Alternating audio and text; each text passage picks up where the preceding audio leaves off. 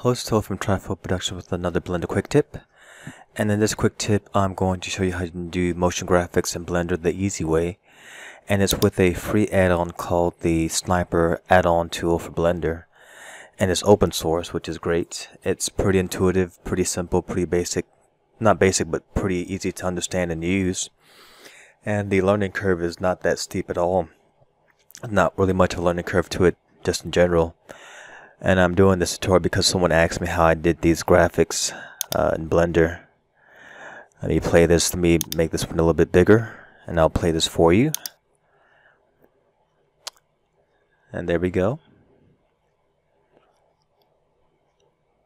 Yep, that's the add-on there. That's what the add-on can do when it comes to motion graphics inside of Blender.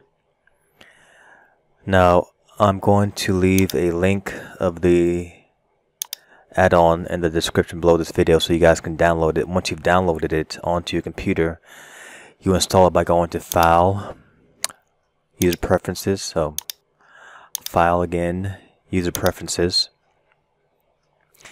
Wait till this pulls up here. And this install add-on from File, you click on that and navigate to where you've stored your add-on.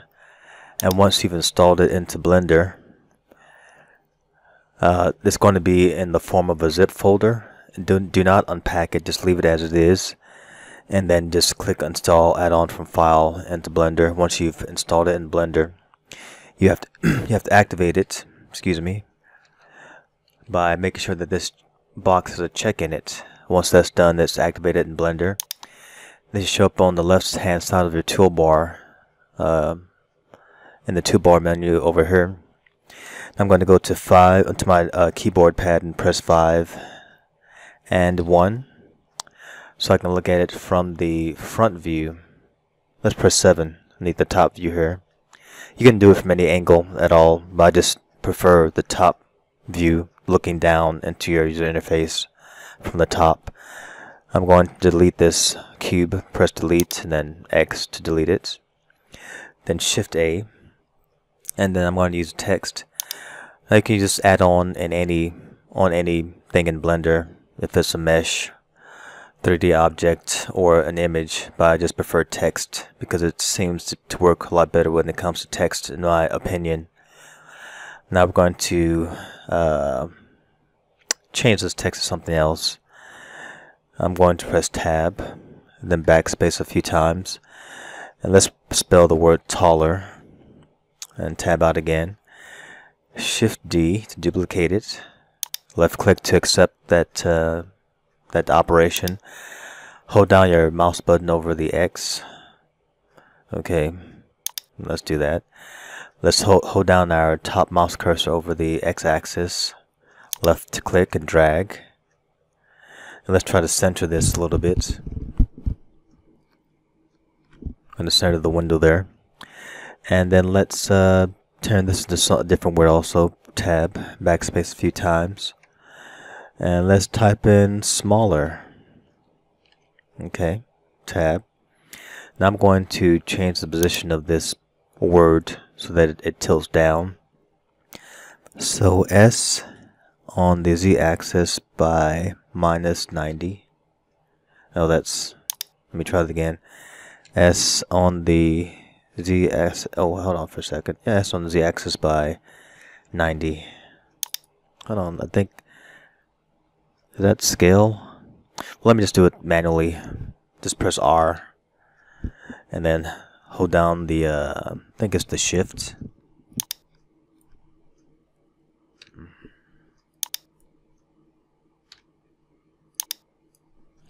I'm having some issues with my keyboard here.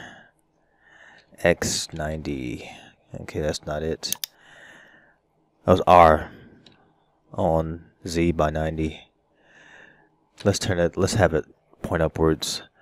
Yeah, I've done this like the 5th time I've had to record this tutorial. It keeps crashing for some reason. The recording software keeps crashing.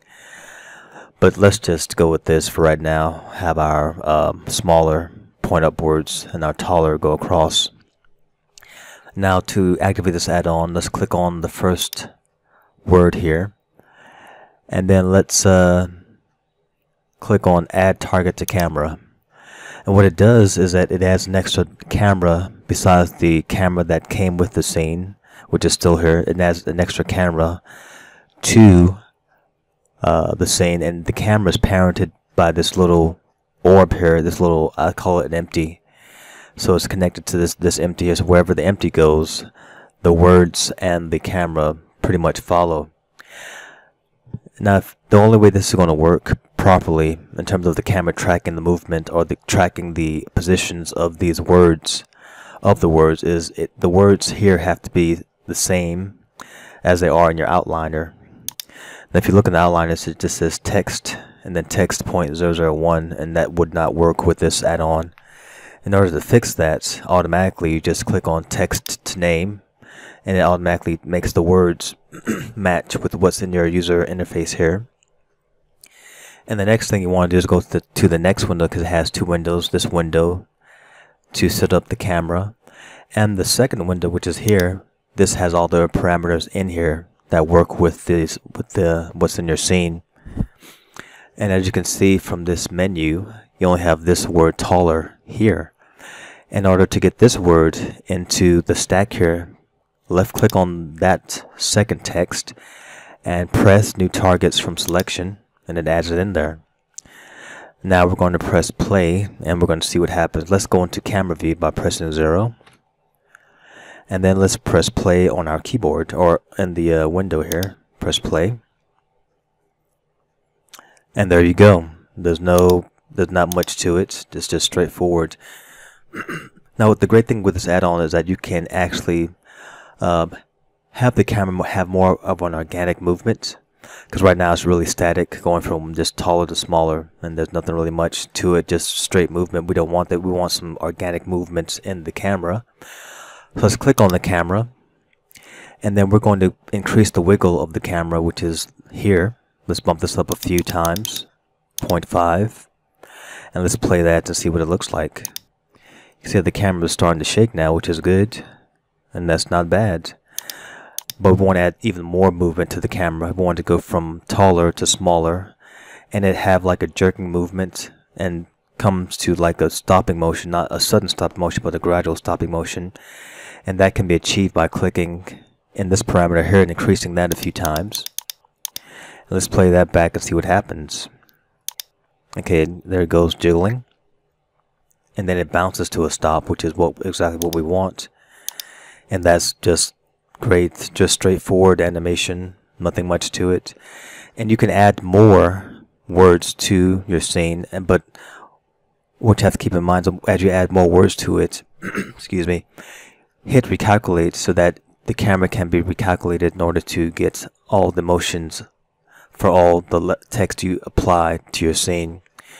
You can also manipulate the timing of the camera by clicking on that, and this opens up the dope sheet. Let's click on that. You can manipulate how slow or how fast you want the camera to move from one text to the next. So yeah, this is the add-on that's really great. It's really intuitive, very straightforward. It does a lot of stuff, and you don't have to have just the text, straight forward looking at the camera. You can pivot or change the rotation of the text also, and the camera will follow the movement of the text. Let's see how that looks. Let's click on that little orb there. Let's press R and X, and then kind of change the direction of how the camera looks at this text. Let's press recalculate and press play, and it stays there. That adds a little bit more dynamics to it, which is also helpful. And another cool thing about it is that when you click on the camera and you go to this camera icon, click on that, you'll see down here it says focus. And what that does is that if you have an image in the background behind your text, this will automatically put the image in the background out of focus as you increase the amount here, or decrease it actually, and the text in the foreground will be in focus, which helps with depth of field, which is also great. So yeah, this is a really cool add-on. You can download it. I'll leave a link of it in the description below. Download it.